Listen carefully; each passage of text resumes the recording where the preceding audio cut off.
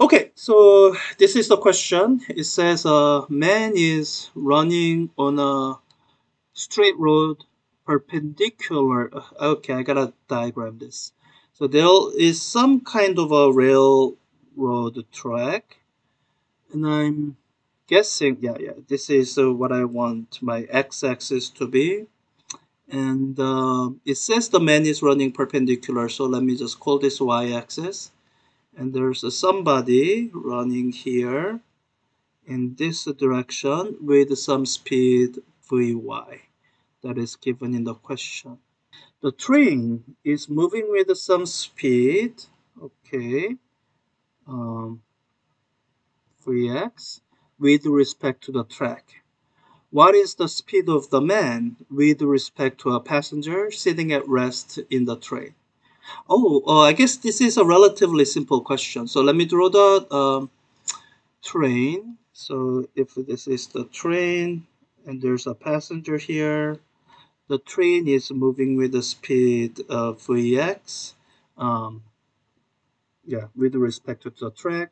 So, um, so one might say, okay, Vy is equal to 13 meters per second, and Vx is equal to um, 40 meters per second, and these are the speeds in the unprimed coordinate frame S, which we'll call that's the reference frame of track. And the rest of the question is, what is the speed of the man with respect to a passenger sitting at rest? So the reference frame of the passenger, let me call that frame S prime. And we can express these velocities in this primed coordinate system. And I think a lot of you actually can answer this kind of intuitively. So if you are looking at, for example, the speed of the train itself, the Vx prime should be 0 meters per second because in the reference frame of the passenger, train isn't moving, it's at rest. It's the track that's moving backward at the speed of 40 meters per second. So when you look at the speed of the person who's running relative to the tracks, then you can draw a quick diagram that um, you have the speed Vy, that's the velocity of the runner in the frame S. And to shift it to frame S prime, you kind of have to imagine pushing this by the amount of Vx, so that the kind of the x component of velocity of the runner is the same as the x component of velocity of the tracks, which in frame S prime is moving backward at 40 meters per second. This is for the track's speed. So this velocity here, or this arrow represents, let me call this V1 for runner, the first guy. This represents V1 prime. So once you figure out this much, then the rest is actually pretty simple. Vx was 40. I have a right triangle, so you use Pythagorean theorem. Let me use my calculator to do the calculation. Square root of 13 squared plus 40 squared. And the answer is 42.1. And if you are doubting if that's correct, oh, sorry, the question regenerated. For this version of the question, it's 15 and 25. Let me do it that way. 15 and 25. 29.2. So yeah, it's correct. So you might wonder what is this doing in a special relativity chapter or problem set. So this question is turning out to be a lot simpler than what I was fearing because these are non-relativistic speeds. Let me look ahead to the next question that I was gonna do and just to see if they are both non-relativistic.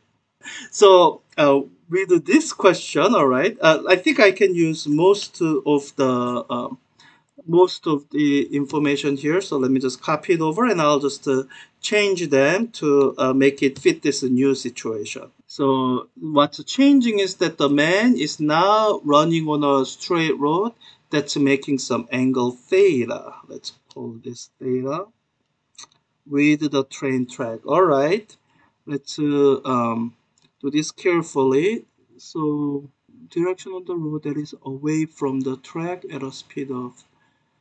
All right, let me just draw my interpretation of the question. So the way I see it, there is and I'm making some assumptions as I do it. That's why I'm trying to spell it out. So there's a road that's going this way, and this is the angle theta. And the man is running in this direction away from the track at a speed of 12 meters per second. Okay. The train is moving with a speed of 37 meters per second with respect to the track. What is the speed of the man with respect to a passenger sitting at rest in the train? So again, for the passenger, this Vx prime is 0 because passengers moving in the train from that prime frame as prime frame. It is the track that is moving backward at 37 meters per second. Um, so the only thing that really changes is that you have to take care and break this velocity v1 into two components. There's the y component, vy, v1y, and there's this x component, v1x, and this y component, we'll treat it the exact same way we did it before. We'll just put it in here. This will be v1y. And with the x component, we kind of have to think through and figure out how this x component adds with the speed of the train. And I think the way it makes sense to me intuitively would be our the leg here should be Vx minus V1y. Or if you want to make this the signed quantity, what it really was um, as a vector quantity, it was v1x minus vx, but I've already drawn it going to the left. So yeah, and the algebraic expressions for these are relatively simple. So if this is a theta, then the y component is the magnitude v1 times sine theta. It's the same as this opposite side. And v1x, that's a v1 times cosine theta. So this whole expression will be vx, the number we have, minus v1 cosine theta. And with these two numbers, I can calculate this using Pythagorean theorem. Let me do that. So V1 is 12 times the sine of, oh, I have to convert the degrees to, let me actually do it this way. So let me declare the variables. I have V1, theta, and Vx. So the expression I'm trying to calculate is square root of v1 times the sine of theta squared plus vx minus v1 times cosine theta squared. Okay, that looks like decent expression. So now what I do is substitute it, the values. V1 is 12 meters per second, or actually let me, the question probably regenerated. So let me use the version that is in the question. Or it will regenerate. Okay, so my V1 is 10 meters per second. My V2 is 29, not V2, Vx is 29 meters per second. And my angle theta is 35 degrees converted into into radian. So it'll be times pi divided by 180. All right. So I have 21.6. Let's hope that's correct. Yeah, that's it. So, so so this is Galilean relativity. It actually, so Galilean relativity. If you draw the picture and think through it, for a lot of people, it'll make intuitive sense. And if to the point, to the degree that it makes intuitive sense, I say, all right, go with your intuition, work out an answer, and see if it's right. If it's right, great. Now, to the question, what is this question doing in this set? I thought the next question is, yeah, so this is the relativistic scenario. And um, what I would say is, so this question one deliberately gives you a non-relativistic situation where if you just use Galileo relativity, you'll get a correct answer. And you can actually use formulas in special relativity.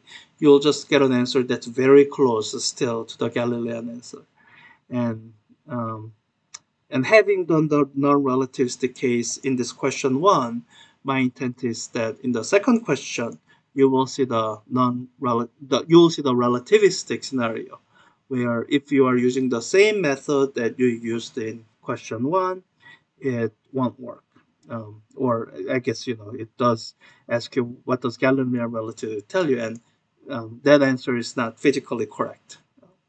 So that's the intent of these questions here. Kind of reminder of the idea of relative velocity that you have seen before, or even if you haven't seen it explicitly, that once you kind of draw the picture and think about it, it makes sense to a lot of people.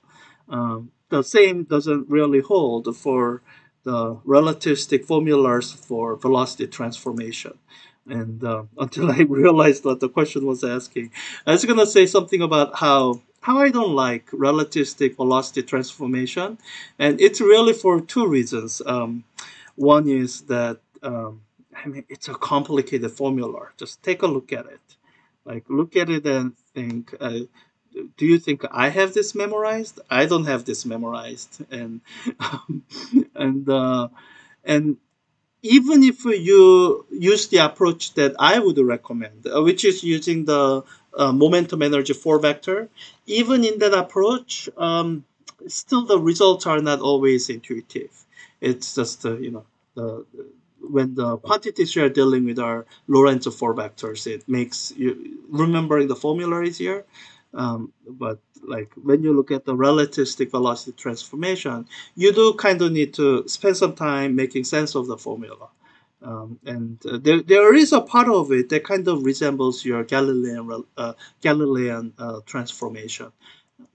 But it's I gotta tell you, it's not intuitive. A lot of modern physics is.